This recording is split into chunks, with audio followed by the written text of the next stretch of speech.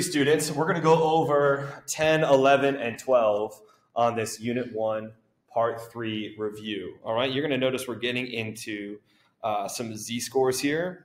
All right, this is Chapter 6 from our materials back in September. So we have 70 of the highest dams in the world, I guess the 70 highest, have an average height of 206 with a standard deviation of 35 meters.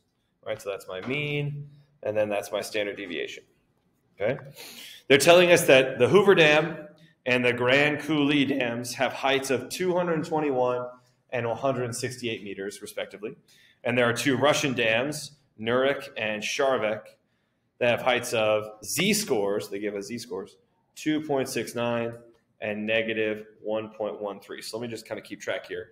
So I've got Nurik, which is a z-score of 2.69, and the Sharvek, which is negative 1.13. So really what I want to do is I want to figure out the z-scores for the Hoover Dam and the Grand Coulee Dam, and then compare them based on their z-scores. So essentially, do you remember the formula to find a z-score? This will be on the AP exam. Is it mean minus like? So it's y minus, The given thing? yeah, the given mean. So there are two symbols I've used. Do you remember the symbols that I've used for mean? Sigma. No, that's standard deviation. For mean, The mu, you can use mu here. Or if you don't know if this is considered a model or not, right, if you think it's like actual data, you would use y bar. I don't really care here. I guess technically I would probably use y bar because they're telling us the 70 highest dams have an average height. So I'd probably use y bar and s for standard deviation. But if you used mu for mean and sigma for standard deviation, I'm not like mad about it. Okay? So let's do this for the Hoover Dam. How high is the Hoover Dam?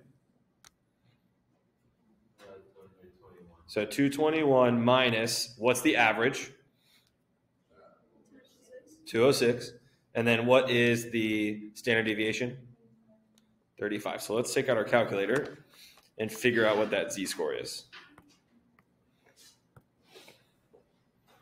All right, so I've got 221 minus 206 divided by 35. 0.429.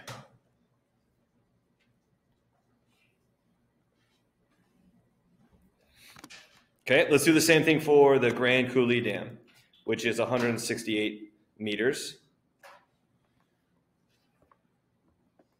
So this was, I'll put a little H here for Hoover. This is Grand Coulee.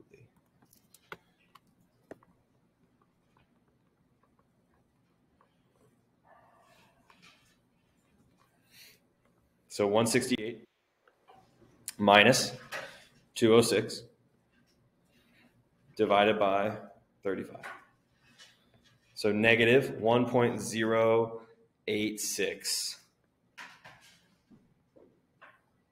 Okay? So once you get to this point, you can order them from the lowest, I guess, smallest, shortest dam to the highest one. It says in ascending size, so we're going least to greatest here. And before we do that, I just want to make sure you understand.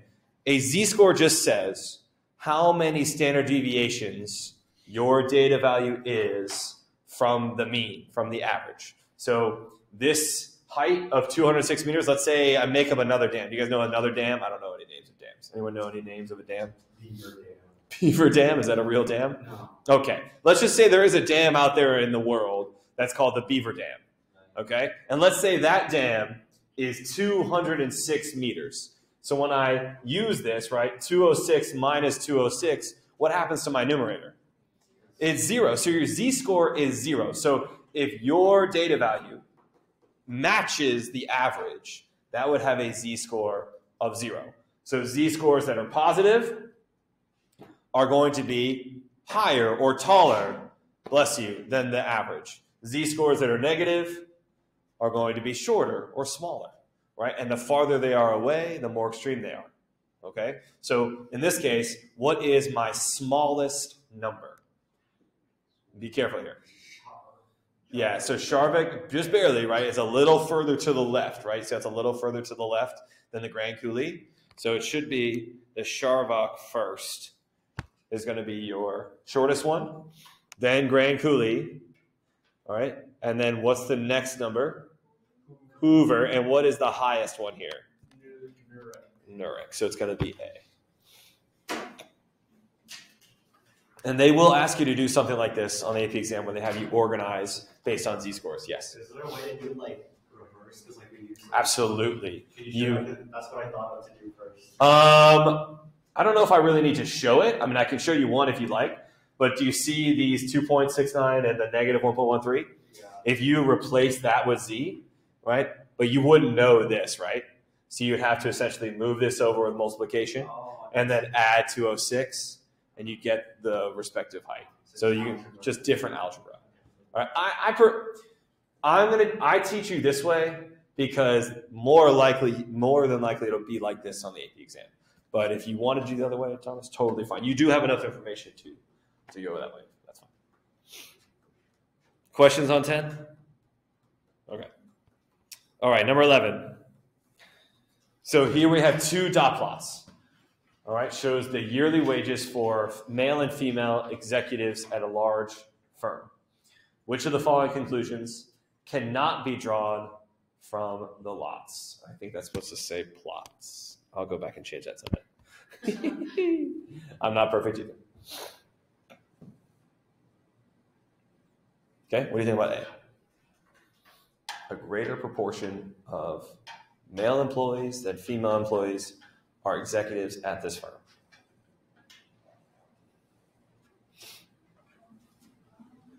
Well, let's just ask you this. How many male executives are there? 15 males. How many female executives? Okay. Now, so this problem says that there's a greater proportion of male employees than female employees are executives at this firm. Do I know how many employees are at this firm? I don't, right? So I actually, in this case, I don't know if I feel comfortable saying that this is true. So I'm just going to put a little dot there, all right?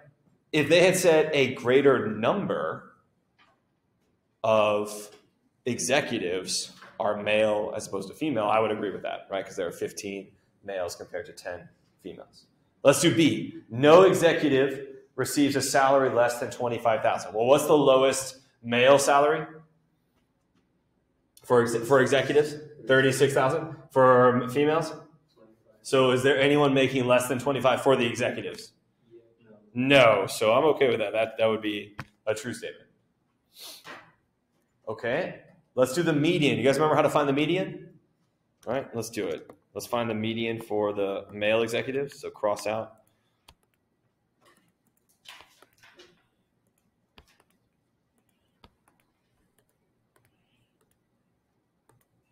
All right, I found it. It's right here. So that median looks to be about 56, 57. So male median is about 56. Okay. Let's do the female.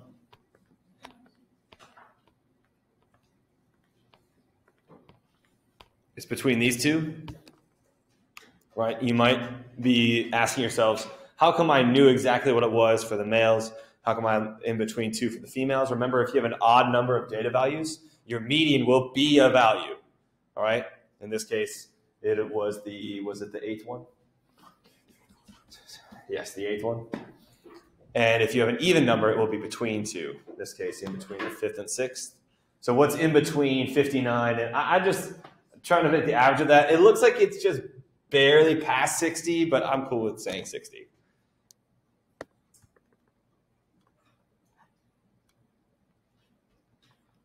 So which one has a larger median?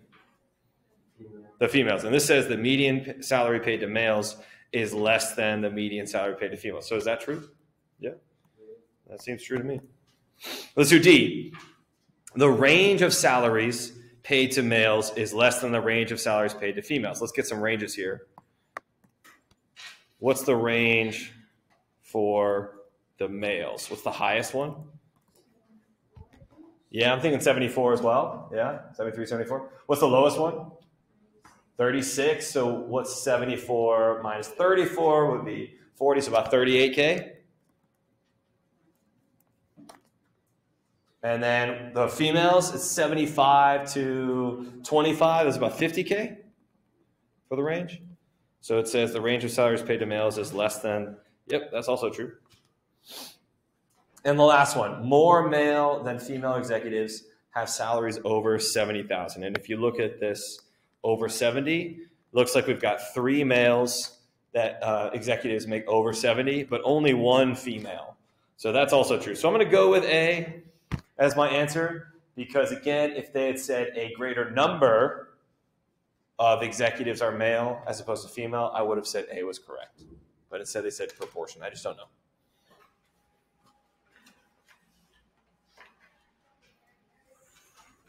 All right, let's do one more on this, and then we'll go to our next page.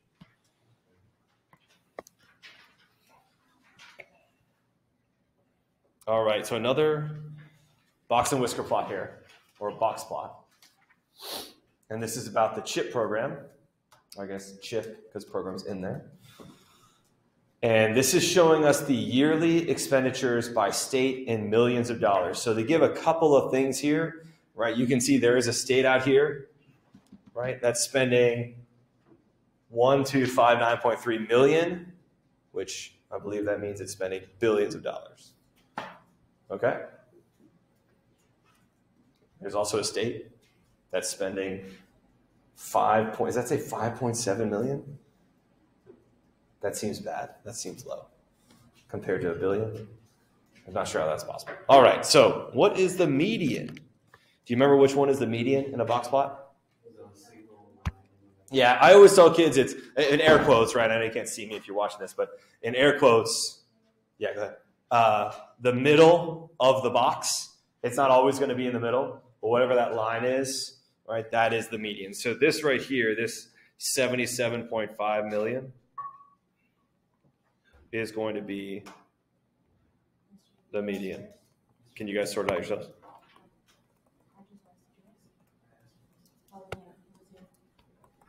Thanks, Caroline. Now it asks for the IQR, the interquartile range. Do you guys remember the formula for that? Nice, Diana. Quartile 3 minus quartile 1. So let's get our third quartile. In this case, because the box plot is horizontal, the quartile 1 is going to be the first. Remember what this part of the box plot is, the very beginning? That's the min. Then this part of the box is the first quartile, so 33.4 is quartile 1. There's the median, right, that's the median, and then quartile 3 is 159.2.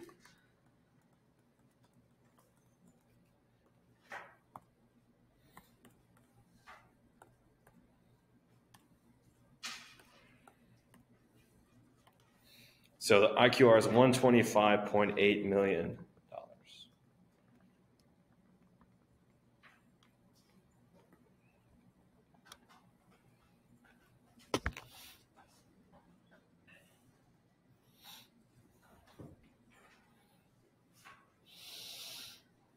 Now, as you're sorting that out and writing it down, letter B says that the federal government has decided to take over $3 million of the administrative costs for the CHIP state expenditures. All right, so essentially, what are they doing to all of these numbers? Very good, reducing by $3 million. Okay, so that means instead of my min being 5.7, they're going to take that away. What's my new minimum value? 2.7. Same with my max. All of the data values, even ones you don't see here, right? Every single state, going to take off 3. Do you remember what happens when you take all of your data values and you subtract or add, in this case we're subtracting, but subtract or add by a constant? Do you remember what changes? The mean, measures of center, mean, median will change. All right, so when it says, what are the median and the interquartile range? So the median will change. So my median is going to be the 77.5 minus 3, which is 74.5. Now, this is the tricky part, right? If it's just subtraction, in this case, or if it had been addition, you are not going to change the measures of spread. So interquartile range is a measure of spread. I know it's weird to think of it, all right, but if you think of it like this, remember what we just did? Diana told us the formula here. If we took 159.2 and subtracted 3, that's 156.2. 33.4 minus 3 is 30.4. So if you subtracted 156.2 minus 30.4, you get the same interquartile range. So even though everything has shifted 3 units down or $3 million down, we haven't actually changed the IQR. So the IQR is the same. So what you need to know for the AP exam is that if you add or subtract by a constant to all of your data values, measures of center will change. So mean and median will change. Measures of spread, like the range, standard deviation, interquartile range, those will remain the same. But what if you were to take all your data values and multiply or divide by a constant? Then what happens? Everything changes, okay? So not only the mean, the median, but also your measures of spread will change too. So if it's multiplying or dividing, everything changes. All right, let's do one more. Based on the above box plot, which of the following is the most reasonable value for the mean state expenditure in millions of dollars? Well, how would you describe the shape of this box plot? Skewed to the right. Yeah, I'm thinking skewed to the right, right? Because the tail is longer here, right? And then what about these values? You don't have to say. You can do what? You can say what? IQR, so we can just... Well, I don't actually. I don't know. I haven't calculated it, but no, because the graph shows. Yes, Thomas, very good. See how it has those little squares, right? I think your the AP exam usually uses like dots, like circles, or they use like an asterisk for extreme outlier. The point is, Thomas noticed it, right? The graph is showing you that those are outliers, right? And so, what are those outliers going to do to the mean? They're going to pull the mean that way to the right. Pull the mean to the right. So, am I going to do 78? Is that to the right of 77.5? It is, but that's barely to the right. Right? That's just barely. So I'm going to cross that one out. The next one is the one I actually chose as the answer. 135. 135 is about here. All right. The reason I stopped there, and again, I don't know for sure if that's the right answer. 325 is almost to the end of this box plot. That feels like a lot to be pulled. Like, again, I'm not sure how much this concerns me, right? That's a really big number. So maybe it does, but I just need you to know that outliers and skewness are going to pull the mean in that direction. Is it going to pull the median? Yes, but will it pull it as much? No, right? The median is much more resistant. So I'm going to write 135 million. Go ahead, Thomas. Could we use any of the other 4 numbers or no? Like, because the way you're saying it's like the most important thing that we want you to know is that that it gets like the pulled that way. Yeah. I think you can. I just, in my experience of doing problems like this, I know this is not an AP question, but I've yet to see a question where it has me pull it so far that it's like past where almost all my data like is. So I just think, even though that's a really high number, I don't think it's going to pull it. Like, to go back to the first one I ever did, right? I know there's a lot of kids outside, but what's the average age in this class if I'm not in the room? Like 18. Probably not. I don't think, is everybody 18? It's probably in between 17 and 18. I could be wrong, right? But it's probably like 17.6. I don't know, whatever it is, right? So if you bring me into the room, right, I'm almost double. I am double your age. You know, you get old, you forget. I'm double your age. So what am I going to do to the mean? I'm going to pull it towards me, right? But am I going to pull it to be like 30 years old? No, it's going to probably pull to be like 19 or 20. Like I will pull it, but I just have yet to see it where it pulls it so much that it's like super far to the right. Does that make sense? Yeah.